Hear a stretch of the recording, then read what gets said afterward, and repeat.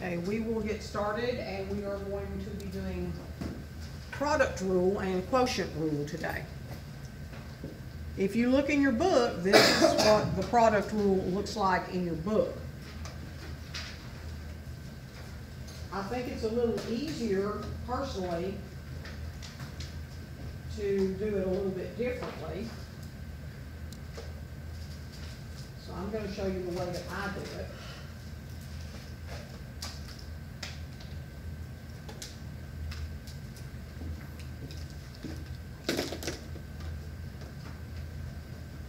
If you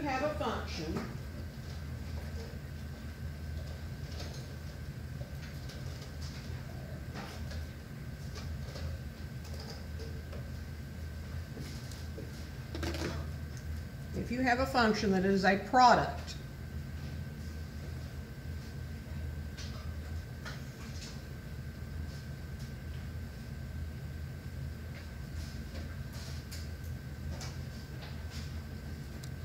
and it is the product of two smaller functions.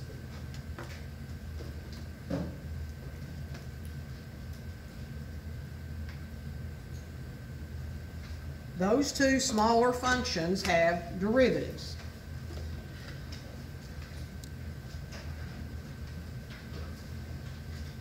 So what you do is you take the derivative of the smaller pieces of functions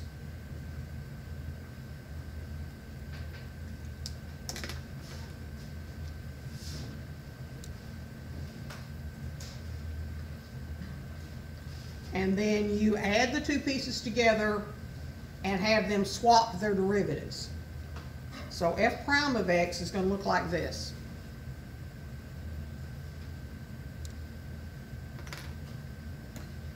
It's going to be u of x plus, and actually the plus is part of the derivative rule,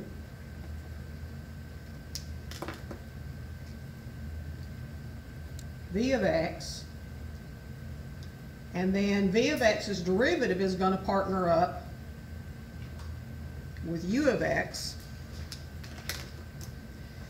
and u of x's derivative is going to partner up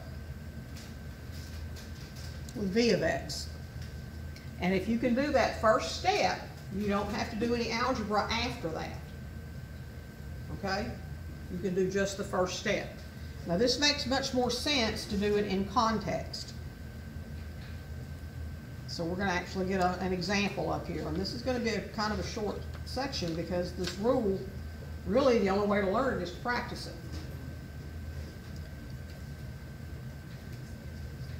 So here's our first example. We've got a function, but that function is the product of two smaller functions. Smaller as in size, not value. So your first function here is that factor. And your second function is that factor. And those two factors have their own derivatives. The derivative of 3x squared is 6x. And the derivative of 2x plus 3 is 2 plus the derivative of 3 would be 0, so it's just 2. So when we get ready to do the derivative of the entire function, the way that we do it is we take 2x plus 3 times 6x, and then we take 3x squared times 2, and we just add those two together.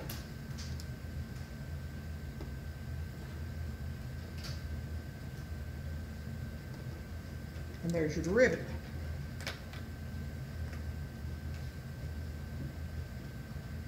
This is the calculus. Everything after this step is algebra. This is the step you have to get right. If you choose to simplify it after that, that's fine. My math lab will show you how to simplify it. I don't necessarily require that you simplify it. I want to see that step. If you do simplify it, then you have 6x times 2x is 12x squared, plus 3 times 6x is 18x, plus 2 times 3x squared is 6x squared. So completely simplified, the derivative is 12x squared is 6x squared is 18x squared plus 18x. But again, this is algebra. This is not calculus.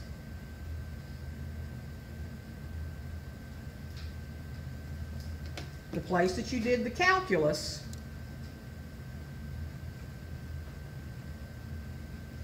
was right there. Okay? Now I want you to try one.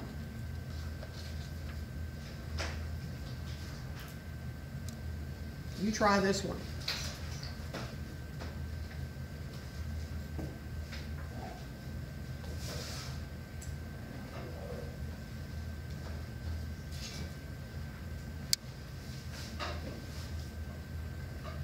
Remember the conversions that you'll probably have to make so you can use your power rule.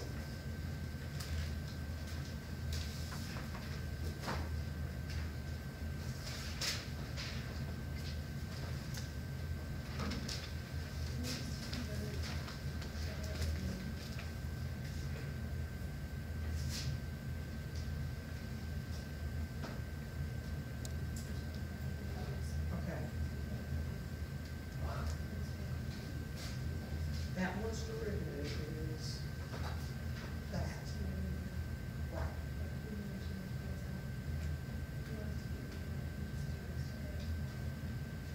No. You believe it just exactly like that. Oh, okay. That's it. We don't use it for No, you don't have to actually simplify. That's the calculus right there. Okay?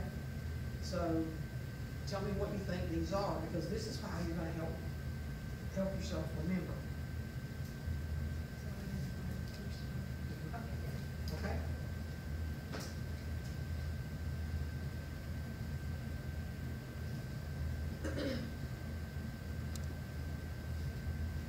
And your page has steps on it. If you'll identify what u of x is and what v of x is, and then find those two derivatives, those extra steps will help you remember how to do the process that you're doing.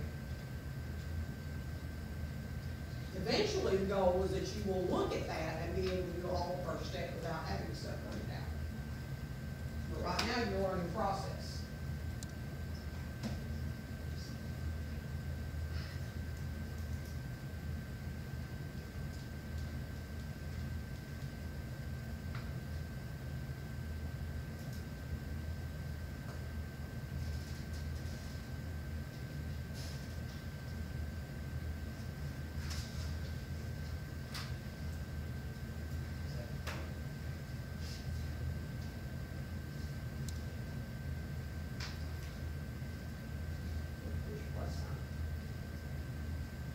There's a plus in the derivative. There's not one in the original product, but there's a derivative. See?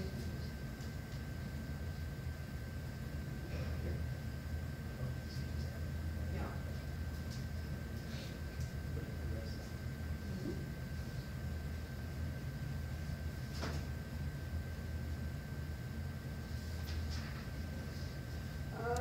Almost. What's the derivative? Right. It's not actually always. Yes, there is. So the derivative of this is more than just that. It's not a process, has a derivative too.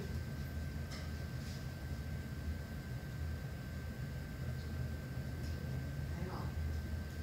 Okay, is everybody either totally stumped or totally finished? One or the other. Okay, let's do some identification here.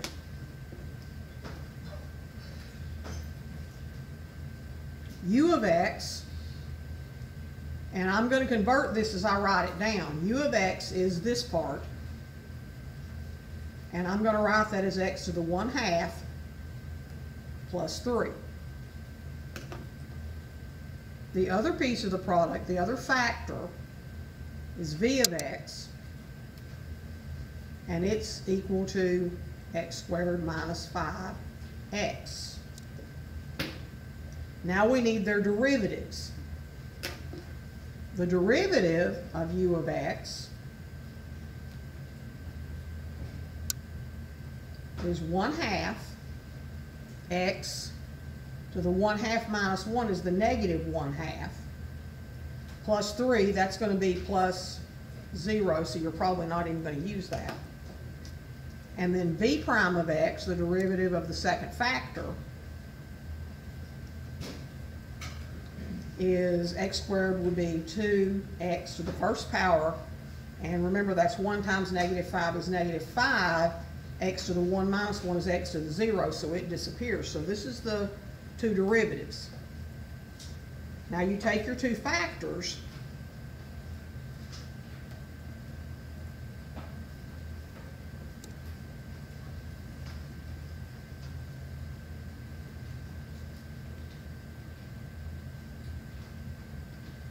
and you swap their derivatives.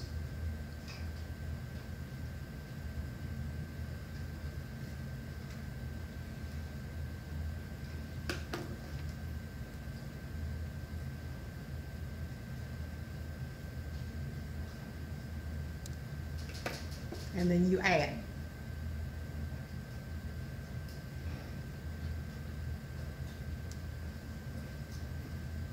Okay? Because the 5 is a constant, the derivative don't just change to 0. No, because the 5 isn't just a constant, it has an x after it. Okay? So this still follows your power rule. That's 5 times x to the first. From your power down in front, 1 times 5 is still minus 5. And then x to the 1 minus 1 becomes x to the 0. So x to the 0 is 1 and it disappears. Okay? I know you said you don't want us to do anything past that, but like for my math problem stuff, when it asks us, it has some that you do the product rule with the square root. Like, It should take that. We'll actually go into my math lab here in a minute and see. okay. We'll see if we can find one like that. It should take the unsimplified form. Oh, okay. I think like the other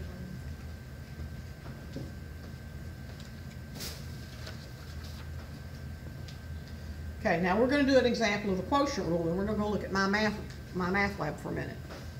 Quotient rule is really similar to the product rule, because you got a numerator and you got a denominator.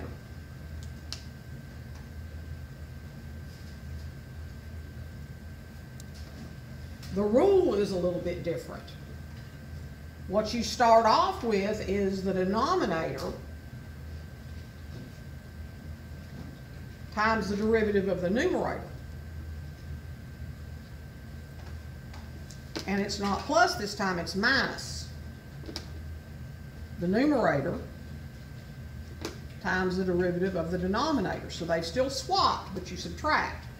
And then you also have to take the denominator that you started out with and you square it. So let's see if we can put that in the context of a problem. Here's a quotient rule. Quotient just means it's a fraction. This is our numerator. And I use a little bit different notation from what they do because I think it helps to remember the rule. This is the numerator. So then the numerator derivative is 2. This is the denominator.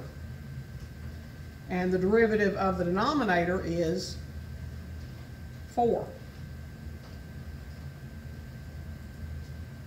So then you start off your derivative of the whole function knowing that it's a subtraction, and it still winds up with a denominator. So what you do is you take your denominator, which is 4x plus 3, and multiply it by the derivative of the numerator, which is 2. And then you take your numerator, which is 2x minus 1, and multiply it by the derivative of the denominator, which is 4. And then in the denominator of the derivative, you take the original denominator and you square it.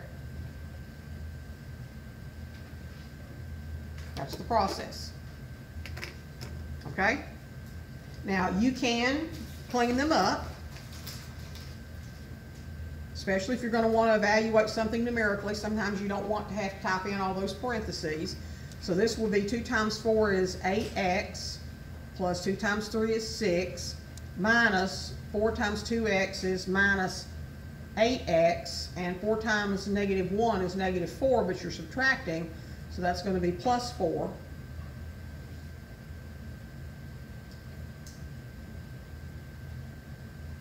And since you have 8x minus 8x, then 6 plus 4 is just 10 over 4x plus 3 squared. But all the rest of that was algebra. That wasn't calculus. The calculus took place in the colored parts. Any questions?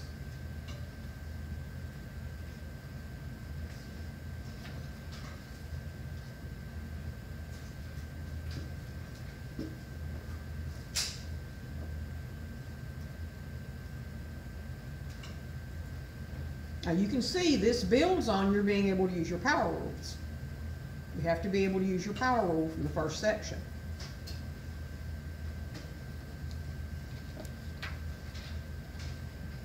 And this is a big word of caution here. Just as the derivative of a product isn't the product of the derivatives, the derivative of a quotient isn't the quotient of the derivatives.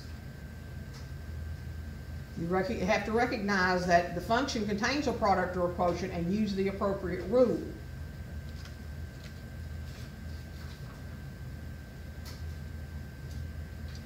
Now in the second step of example 3, the one we just did, this is what we had. We had this expression. Don't cancel that 4x. You can't do that. That's not legal. That 4x plus 3 squared is under this term and this term. So you don't just wipe it out and say that it's not there anymore. Okay? Don't try to get fancy with your algebra. That's why I say do the calculus, and if you're not sure about the algebra, you might want to leave it alone. So let's try one more. Now this is a combination of both, so we're going to have to be careful here. This is our numerator.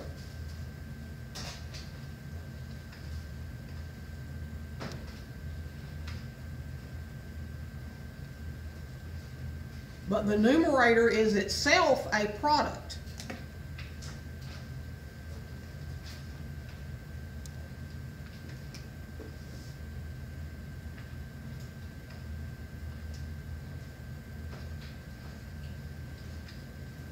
It's a product of 2 other pieces. So when we take the derivative of that numerator, we're going to have to be careful.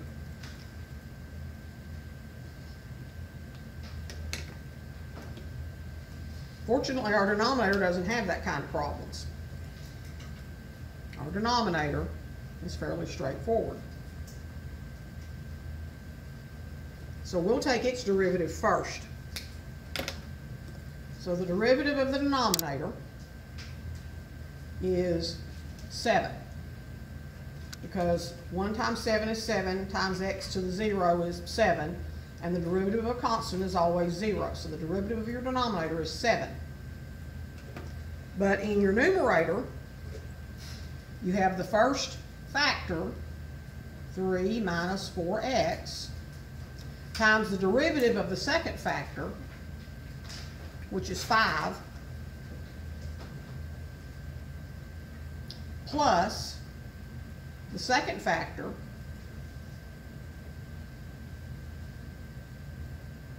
times the derivative of the first factor, which is negative 4.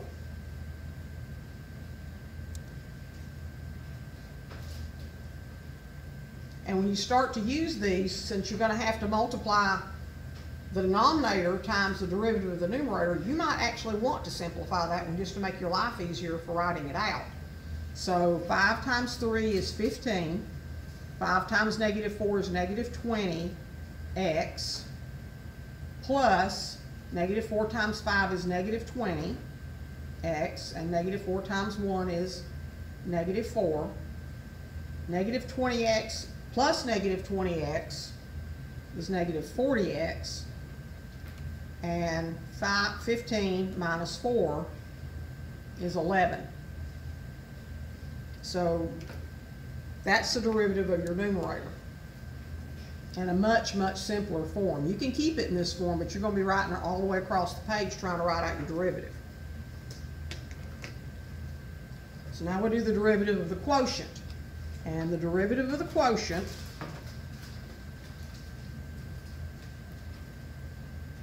is the denominator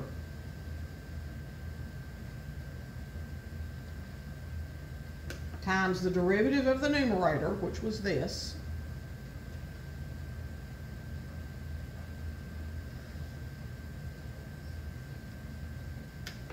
plus, I'm sorry, not plus, minus, denominators are minus, the numerator, which is this whole big thing,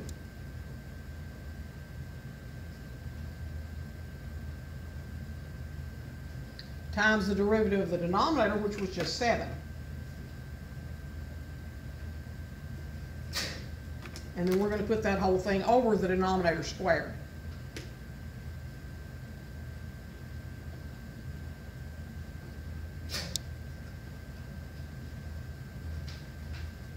And at that point, the calculus is done.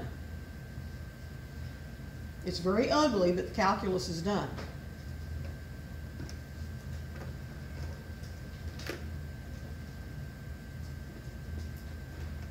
The rest of it's algebra. 7x times -40x is -280x.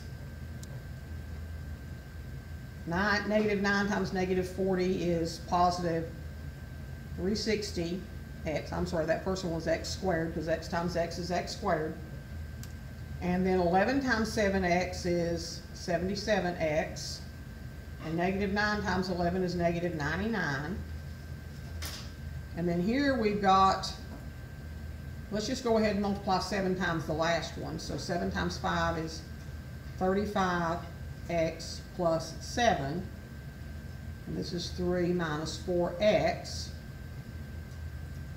So if I simplify that, that's going to be 3 times 35 is 105x. 4 times 35 is minus 140x squared. And 3 times 7 is 21, and -4 times 7 is -28x. And I'm going to subtract all of those.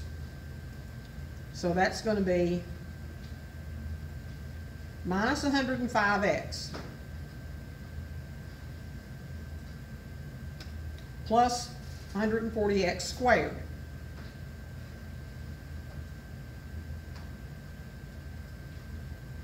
Minus 21, and minus times minus is plus 28x.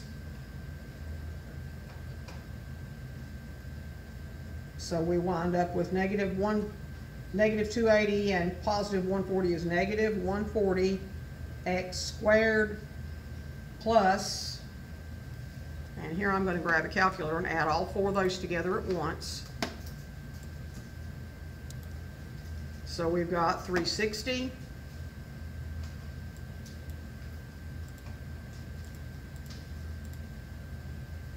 plus 77 plus 28 and minus 105. So that's going to be 360 for all of these. And then negative 99 minus 21 is minus 120. And you can leave this just exactly like it is. So again, this is the calculus, the rest is algebra. I'm looking mostly to make sure you know how to do the calculus step.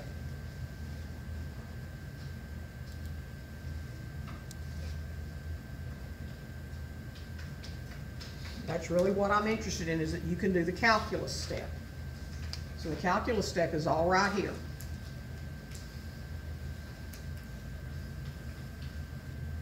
If that was a 5-point problem, 4 points would be that.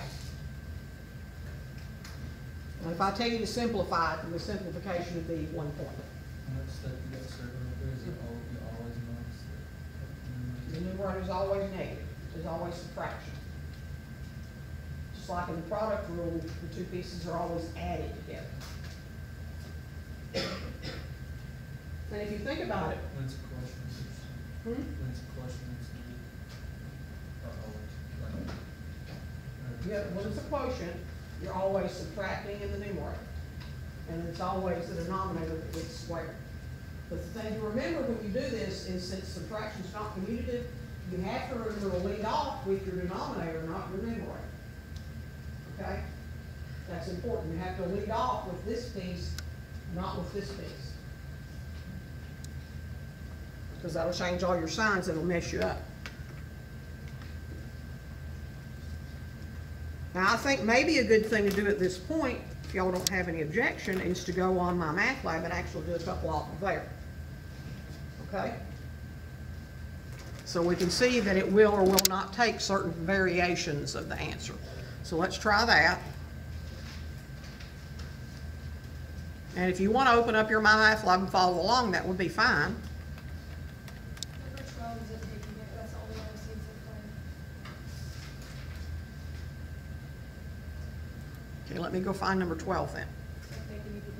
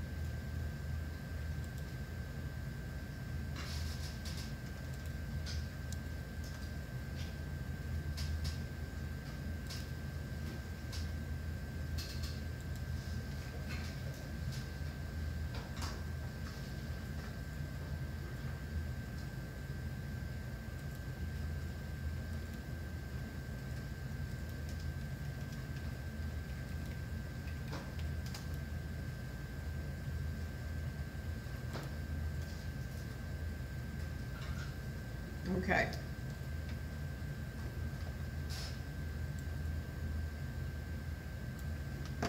See if I can get these side by side here.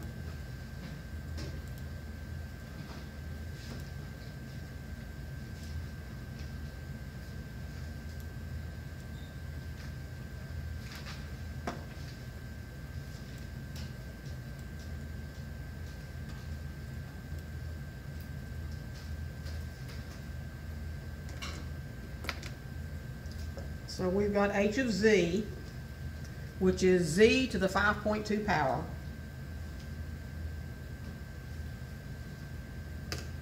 over z to the 6.2 power, plus 3.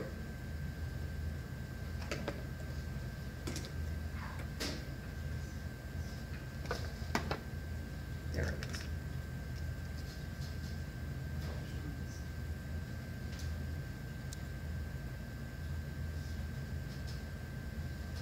And we want to find the derivative, so the first thing that we're going to do is we're going to take the derivative of the numerator.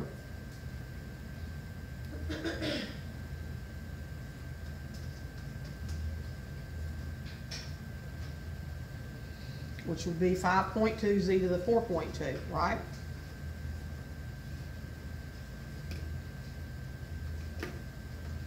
Then we're going to take the derivative of the denominator.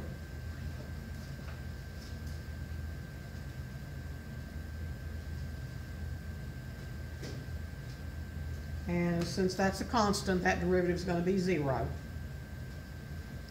And then to take the derivative of h,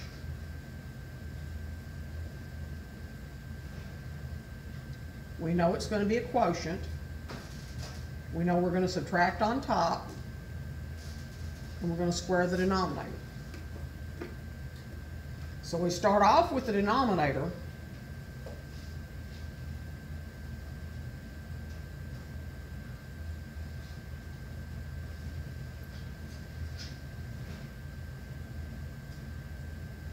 And we give it the derivative of the numerator.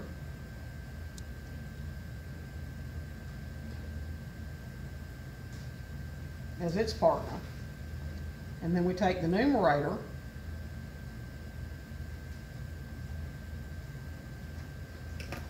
and give it the derivative of the denominator as its partner.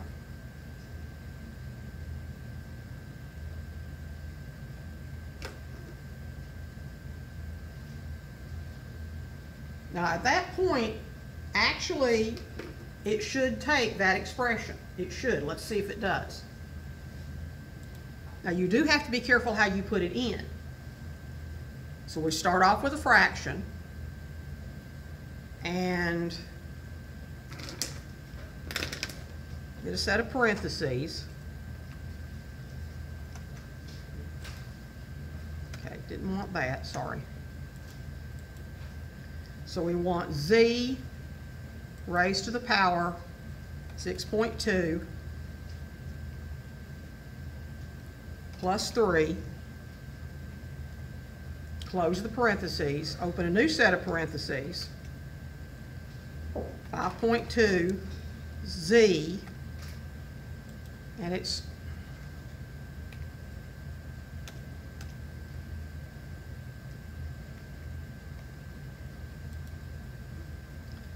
oh, you hateful thing.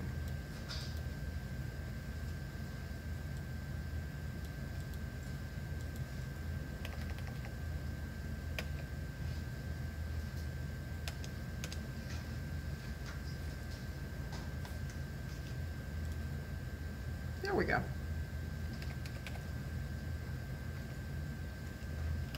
And then we subtract, open another set of parentheses, z to the 5.2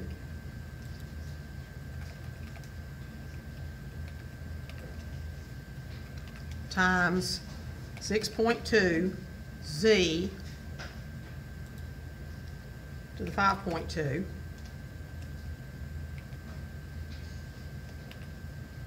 I think I'm going to have to open it up some to be able to see the whole box. Okay, that looks good. So in the denominator we have z to the 6.2 plus 3, close parentheses, add your square.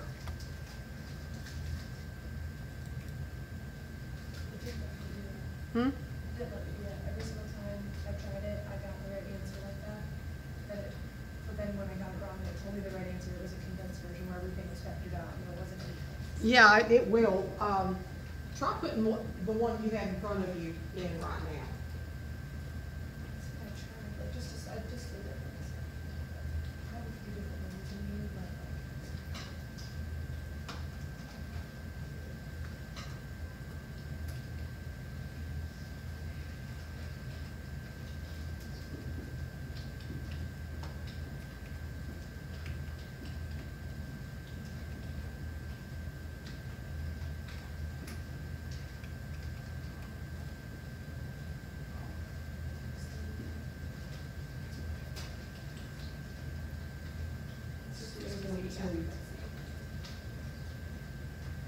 it wasn't that bad. Okay. It wasn't like just. Yeah, but I don't want to count off Yeah. for that.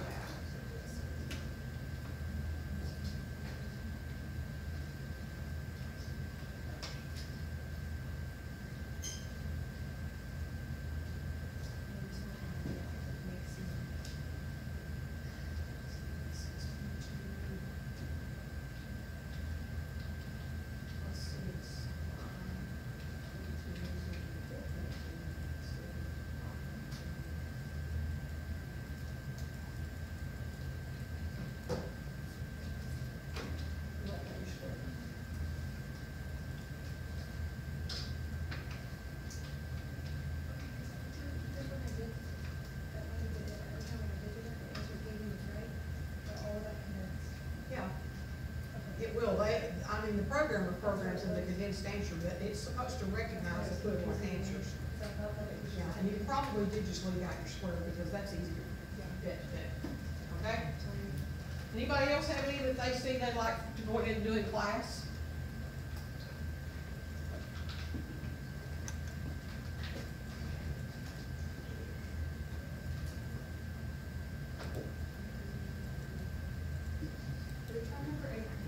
Number, okay.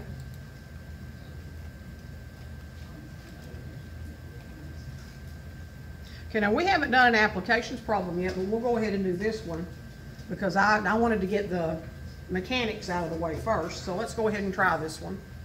It says the total cost in hundreds of dollars to produce X units of a product is C of X is equal to that fraction.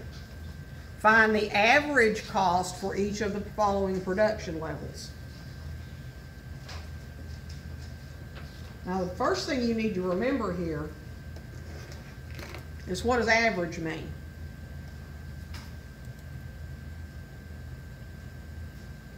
What does it mean to find the average cost?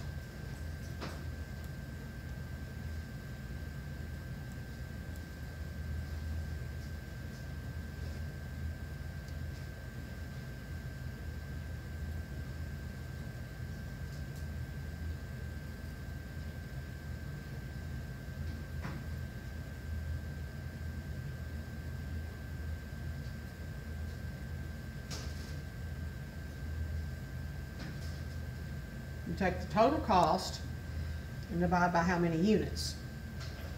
Just like if you were averaging your grade, you take the total of your points for your test grades and divide by how many tests you took, right? So this is just a formula for average. So that means that C average of X is going to be that, which I'm going to show you two different ways to write it. One way is a lot nicer than the other.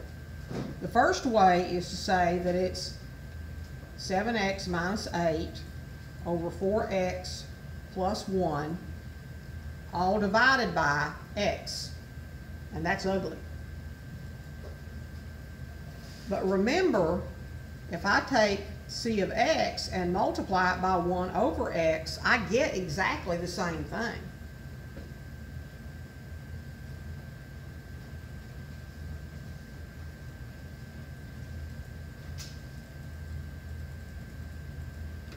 That actually came up when we were doing limits.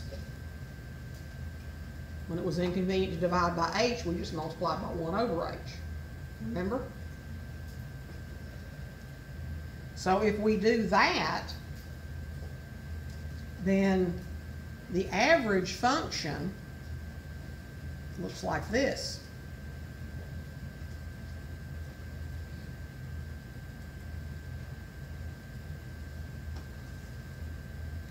4x plus 1 times x, and it's easier actually to go ahead and multiply that out so that when we're taking derivatives we don't have another product rule to deal with. So that would be 4x squared plus x. So there's your average cost. There's your formula for average cost. And the first question says find the average cost for 30 units.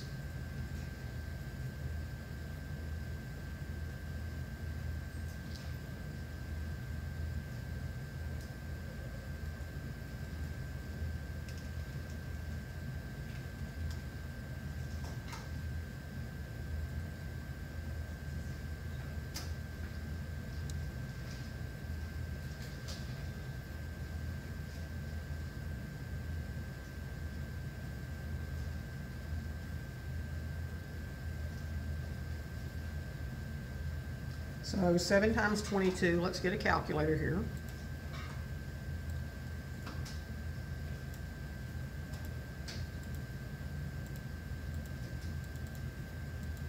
It's 154. 4 times 900 plus 30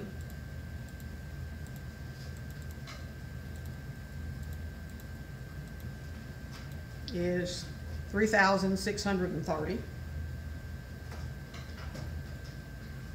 And since doing the fractions on the calculator is easy,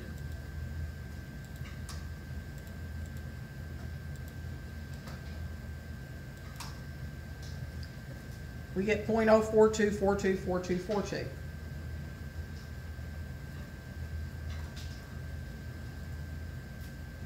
And let's see, X is in hundreds of dollars.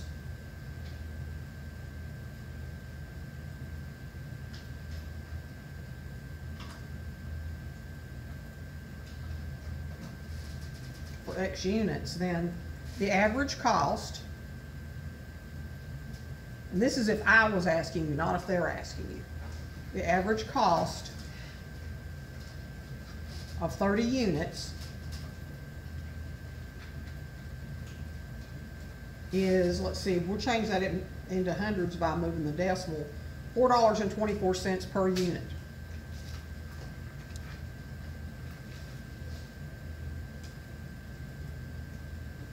Okay?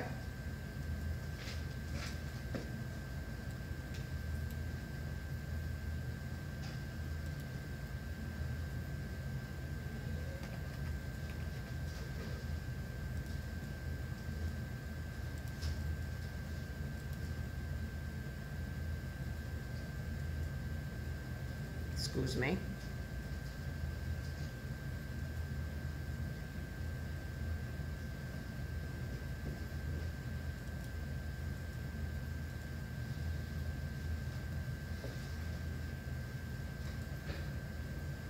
Okay, let's take a different arithmetic approach and see if maybe I messed up some math somewhere. So the total cost would be 7 times 30 minus 8 over 4 times 30 plus 1, which would be 210 minus 8 over 120 plus 1. Did you not square the? Not yet. I'm actually going to do the arithmetic way to do 30 units. So then 210 minus 8 would be 202 over 121.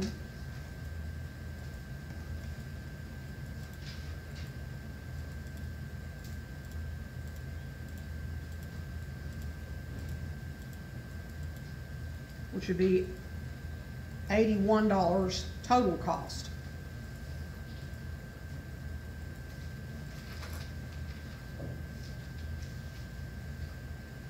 And then if I take 81 and divide it by the 30 units, I should get the right answer. And it says it's 270.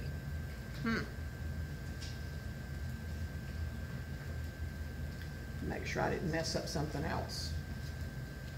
Let me start back over.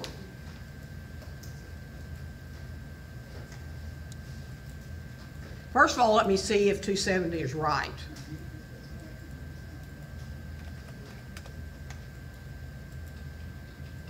Okay, it's not happy with that either.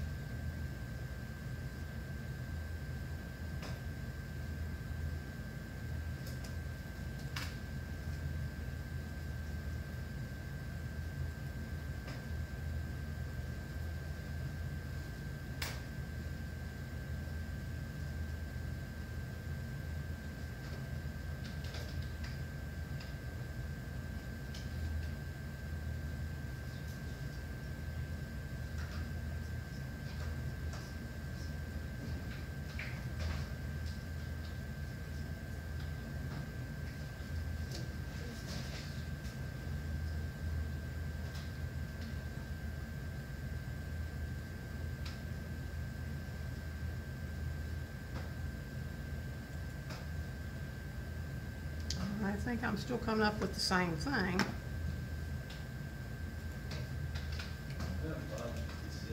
Hmm? Where? For the answer. First of all, I think you're supposed to just add 1, not 30 times, that's 4 times. Just do it to the original column. Yeah, just plug in 30 to X for the original column, Right. and then multiply it by 1 over 30. Because when you hit question mark, that's what it's called. Okay, let me try that. Well, see, that was what I was doing here. So let's try that again. 7 times 30, unless I entered something wrong. Minus 8 is 202, divided by 4 times 30 plus 1.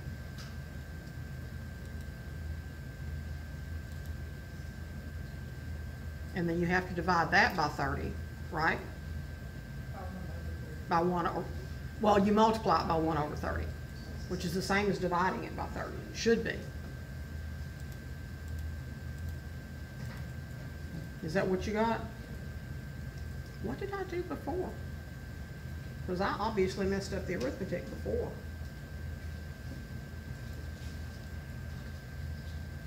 Seven times 30 minus 8 over 4 times 30 plus 1, which came out to be 202 over 121.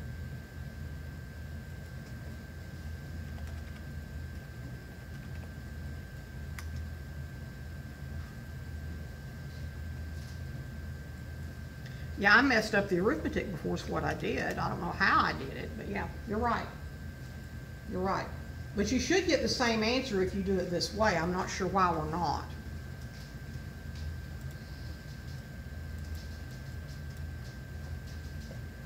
So that would be 556 per unit.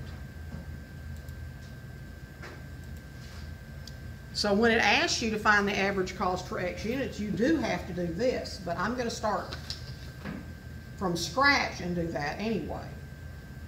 So the average cost is the total cost divided by X, so it should be this formula right here.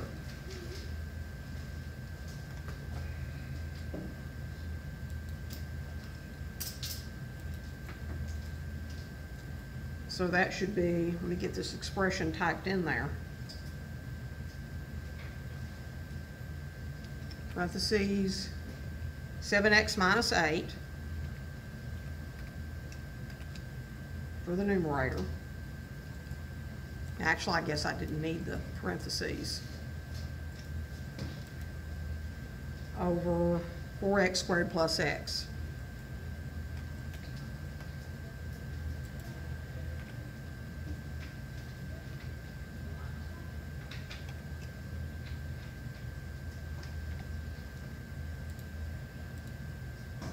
Okay. And then the marginal average cost function is asking you to take the derivative of this.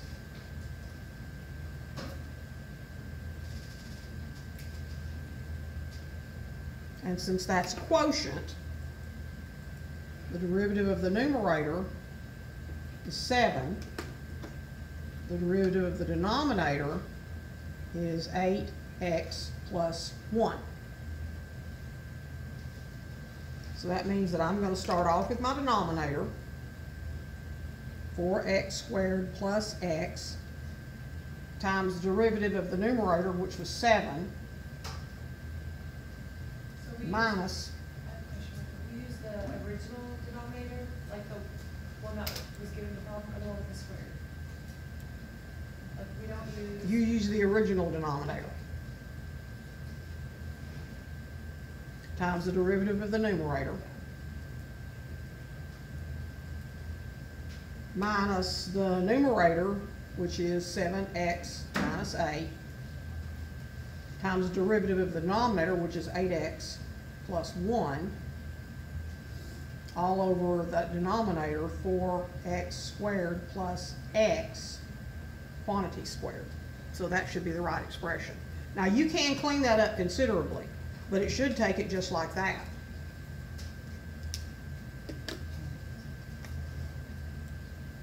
And then I'm going to show you a little trick here at the end that'll let you check and make sure you were doing it right. So C prime of x should be,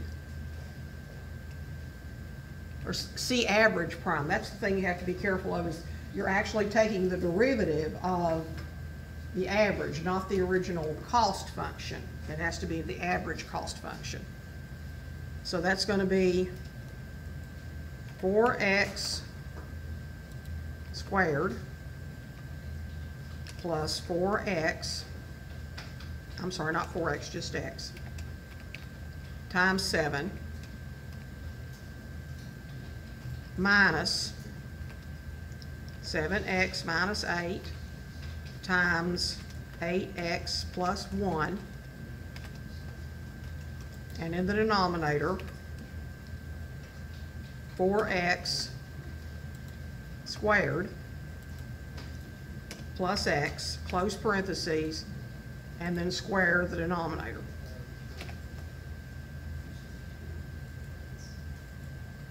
Now I'm just double checking my signs and everything to make sure I didn't copy anything wrong. Okay? So yes, even though that is ugly and even though you have to type in parentheses, if you don't want to simplify it, it should take the unsimplified answer.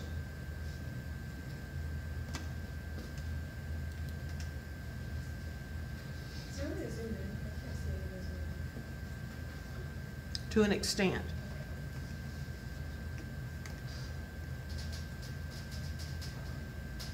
That better? I think I can go one more.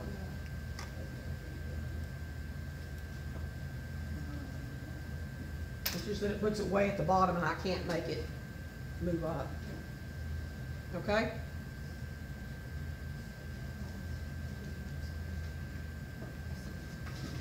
It still annoys me that it doesn't work trying to find the 30 units, because if you're trying to find the average cost, you should be able to use the average cost function. Let's see.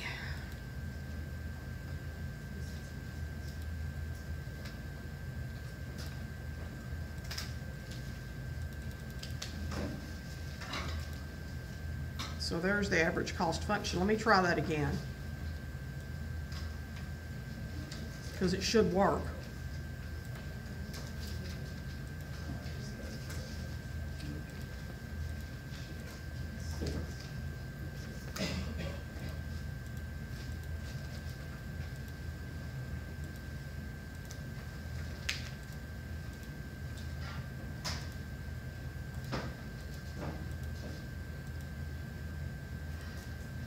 And it did. So somehow I just messed up the math, because you should be able to plug it back into your actual average cost function, since you have to find it anyway. Okay? Now the big thing to remember on this problem, because you may see one like this on the test, is, here again, watch your units. Watch the units, watch the way the problem is presented, because it's the total cost in hundreds of dollars. Okay? So you need to convert that answer into dollars, because that's what the answer asks for, is how much is it in dollars per unit. So that means you're going to need to multiply it by 100.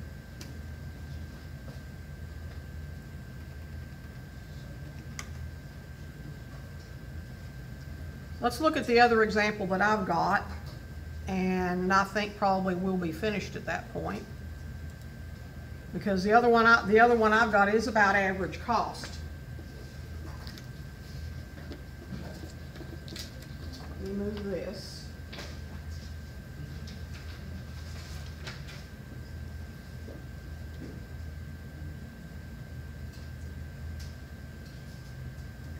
And the reason I want to make sure that we go over this is because this comes up quite a bit in business.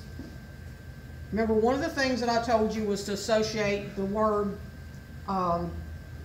rate of change with derivative, but you also associate the word marginal with derivative, okay? Anytime you're talking about the marginal cost, you're talking about the rate of change of cost. If you're talking about average cost, then that marginal average cost is the derivative. It's very important. Anytime you see the word marginal, you're going to take a derivative. If the word average is in there, then you're going to multiply it by 1 over x, whatever your cost function is. And that's going to be the same thing with revenue. Just because it's revenue doesn't change that. Your average revenue is your revenue function multiplied by 1 over x, or divided by x. And the marginal profit function, the same thing. The marginal average profit, you take the average profit, which is P of x over x, and then you take its derivative to get the marginal average profit. And the reason that that's important is because a company is going to be interested in making the average cost as small as possible, because the smallest cost means that you're getting more revenue ultimately. Because if you're having to pay less of the money you take in out in cost, then you're having more profit.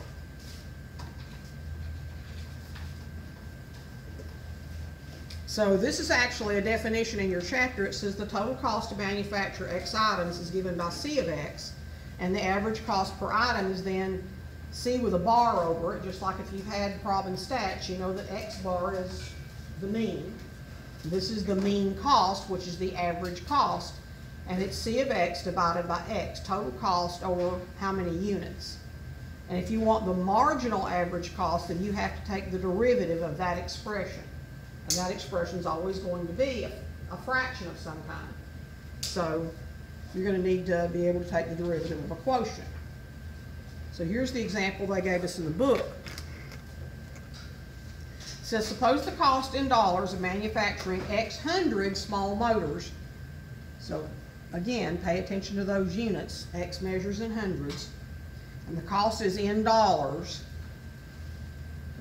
Is C of X is equal to 3x squared plus 120 over 2x plus 1, but it's only valid for a certain domain. So it's not valid if you have a cost of less than 10, for less than 1,000 or 1,000 motors basically, and 200 is 20,000. So it's only valid from 1,000 to 20,000 motors basically. So find the average cost per 100 motors. Well, that's just C of X over X.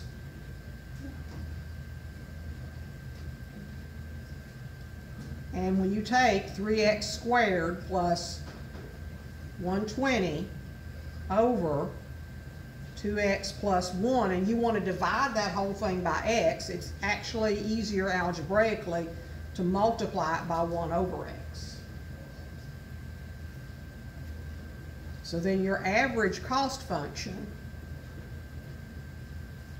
is 3x squared plus 120 over 2x squared plus x. So there's your average cost function. And that will be measured in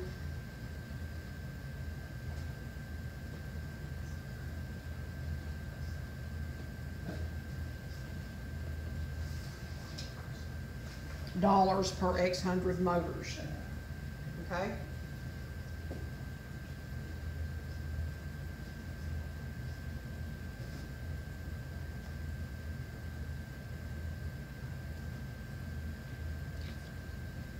And we'll keep that handy and go on to the next problem. It says find the marginal average cost. Okay, that means we need to take the average cost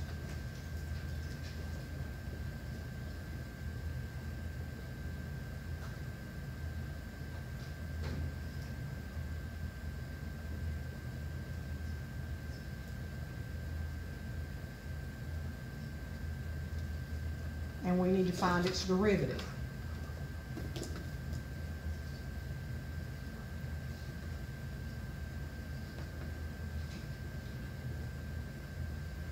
So that derivative is going to be the denominator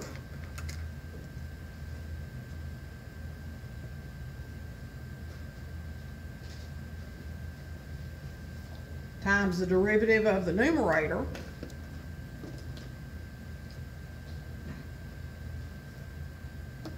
so that would be 6x, and the 120 is going to disappear, so it would be just 6x, minus the numerator, which is going to be that 3x squared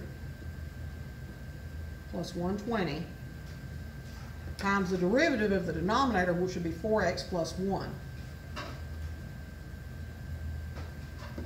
And then that's all going to be divided by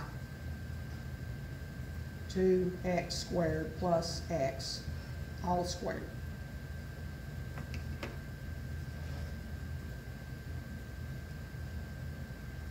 Now, if you want to simplify it, you can, but there is your derivative right there.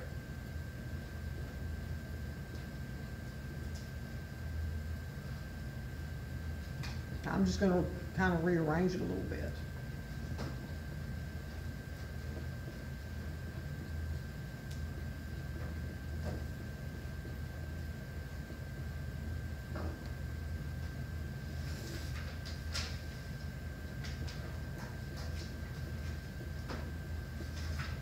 And since this is marginal cost, this is dollars,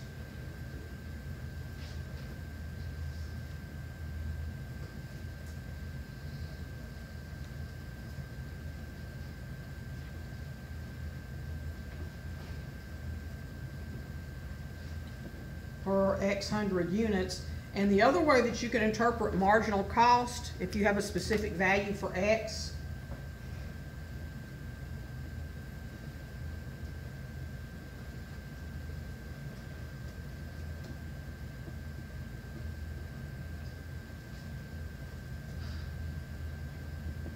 is it's the cost of producing the next unit, or in this case, the next 100 units. So this would be, if X was 3,000, then it would be the 3,001st unit, for example. Okay? It's the cost of producing the next one.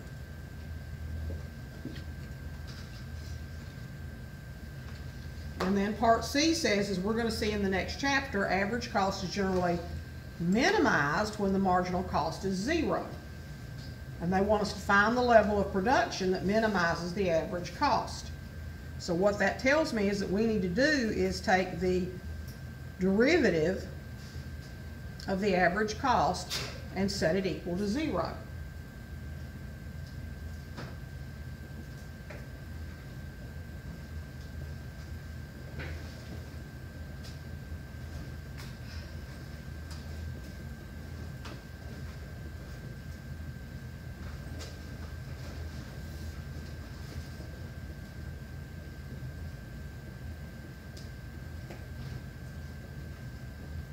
So we need to set that big ugly fraction equal to 0, and it's not really as hard as you might think it's going to be.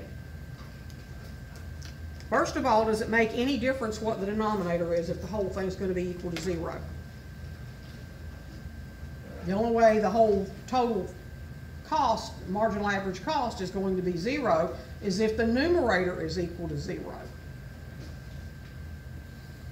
Doesn't make any difference what X makes this turn out to be. When you divide into 0 for the numerator, then your marginal average cost is going to be 0. So you set your numerator equal to 0.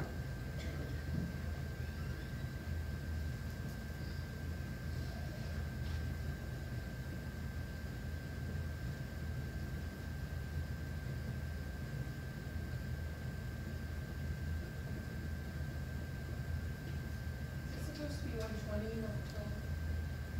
Hmm? Is it supposed to be 120 instead of 12? 3x squared plus. Maybe I copied wrong. Let me go back and check. Yes. Yes, yes, yes. Thank you, Katie. Plus 1 bonus point for Katie.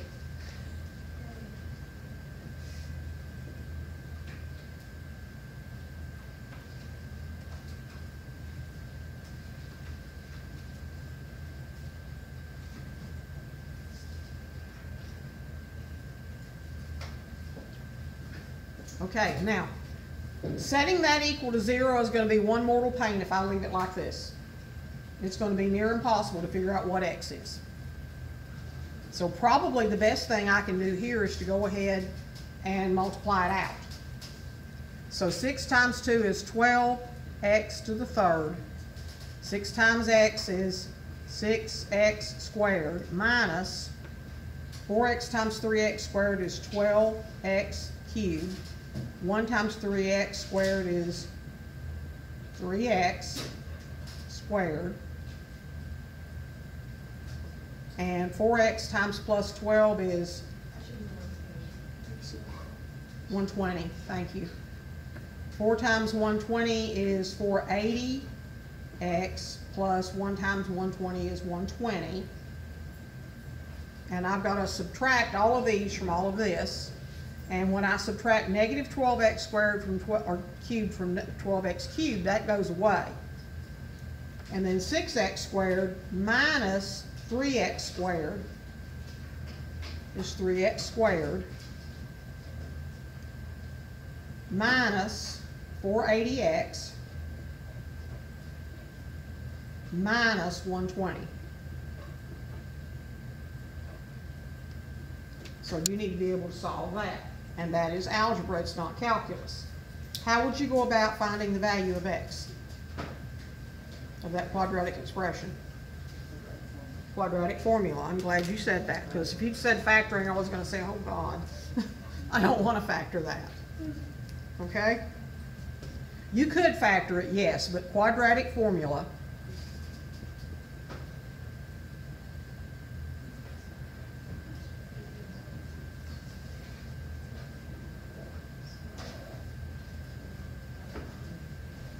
Is the easiest way to do it. So we would take the opposite of 480 is, or negative 480 is 480 minus the square root of 480 squared. I need a calculator.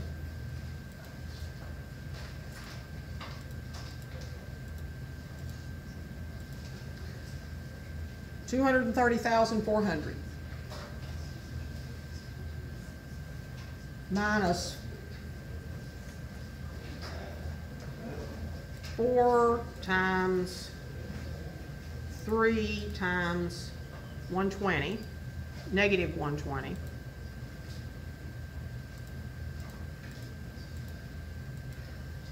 is minus 1440, which is going to wind up being plus 1440,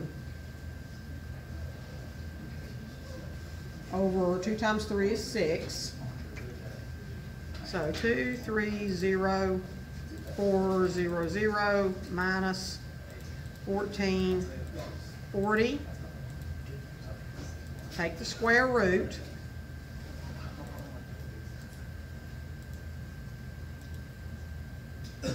And subtract that from 480. Why'd you subtract the 1440? I shouldn't have. I should have added it. Thank you.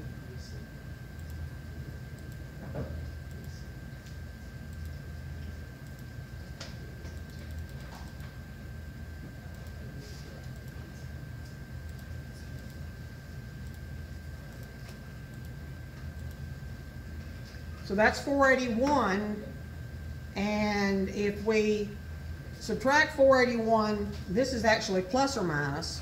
If we subtract it, it doesn't make any sense, so we want to add it.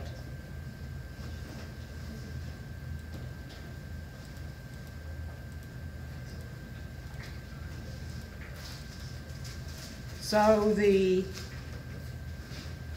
level of production would be 160.25, and that would be 100 motors. So that would be 16,000. Okay? That would maximize your production. Or I'm sorry, no, not maximize. It would minimize your marginal average cost. Okay?